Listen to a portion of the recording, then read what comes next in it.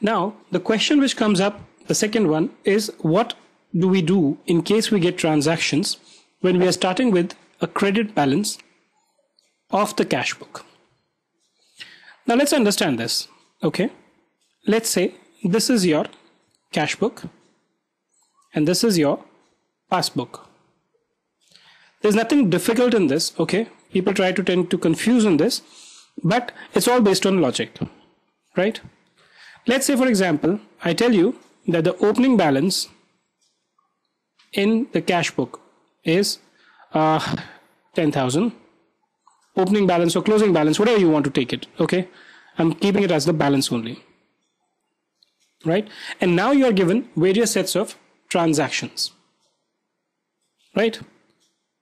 So you are told that first transaction is interest credited by bank.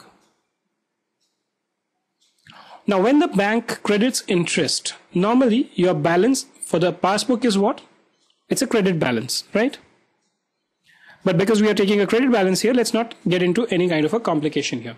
When the bank credits an interest to your account, what is the entry which you will pass? You will debit the bank account and you will credit interest income, right? Let's say this is 100 rupees. If I tell you, since you have not passed this entry, you should now pass it. The bank has already passed it. Okay. So let's say, for example, the bank credited on this side by interest 100. This is because from a bank perspective, in the passbook, interest is an expense. So the entry which banks passes is interest account debited to whosoever the company is. So the entry which you would have in normal case pass is bank to interest. So this being the bank and the cash account, you will pass an entry to interest account 100. Right? Now, if you're starting with a credit balance, effectively, if you see, just have a look at this account. What does this tell you? This tells you we are doing nothing but reducing the credit balance because we are passing an entry on the opposite side. Right? So when you prepare your BRS, what do? Nothing. You just subtract this amount of interest credited by bank. Okay. So let's say, for example, if I was just kind of doing it here only, I will subtract this interest of 100 from the opening balance, which was 10,000. Since this is a credit balance, you write a bracket in it. Okay. The reason for this is if bank has given you interest, effectively your overdraft or your negative balance is actually going down. Similarly, let's say there's a second entry. This time there is interest charged by bank 200. Now again, because the interest has been charged by bank and we are not aware of it, we have to pass an entry for this. What is the entry? The entry is bank interest debit to what? To bank account 200.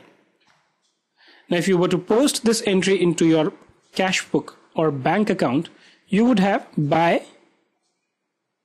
bank interest and you would have credited it by 200.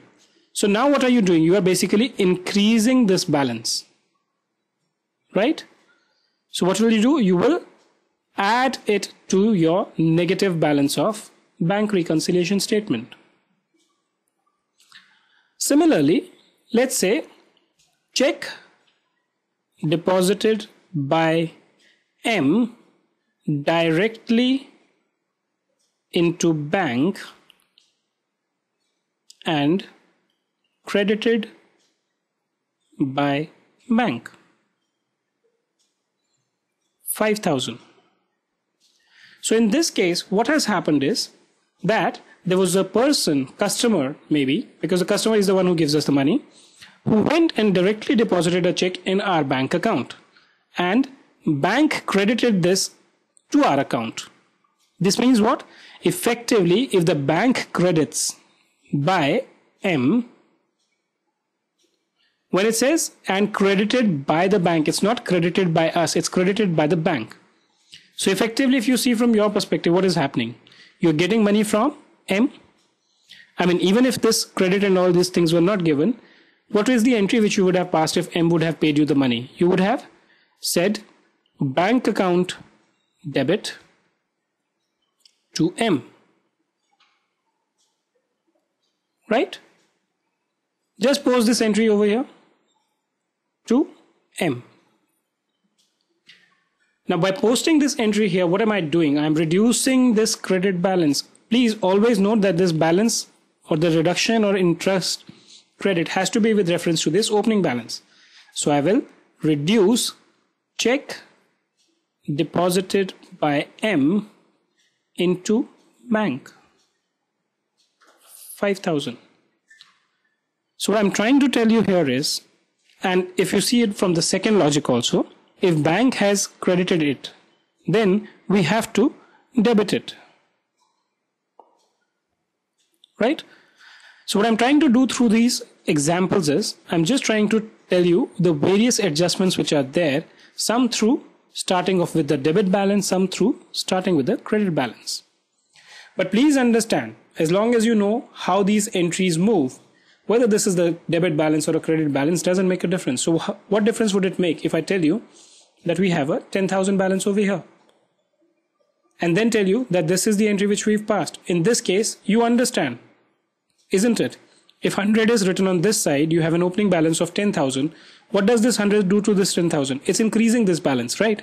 So we would have added it. Simple. Okay? So I'm not giving any more examples in this. Try and practice it at your own end. I'm going to tell you how the balances work or how you have to do the addition and subtraction if you have the balances as per the past book and not as per the cash book in the next video. This is video number 1732 from iedubook.com. Thank you for being with us today.